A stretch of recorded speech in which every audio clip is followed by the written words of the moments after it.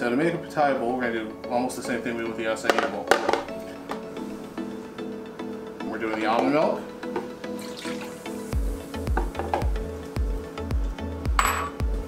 The banana.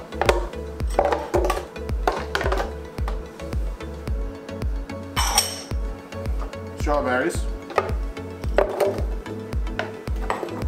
Now the pitaya is a little softer, so I can break it up by hand. Squeeze right in.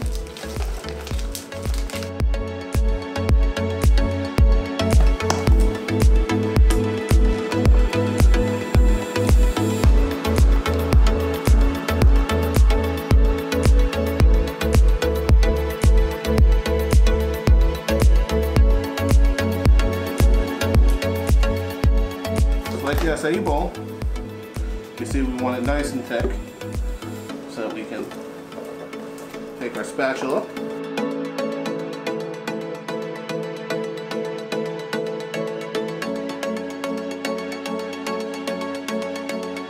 let's make sure there's a little bit of broken up granola in there.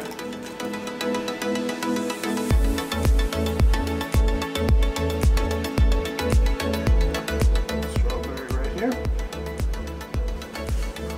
A little bit more granola. I've got some sliced banana, which is going to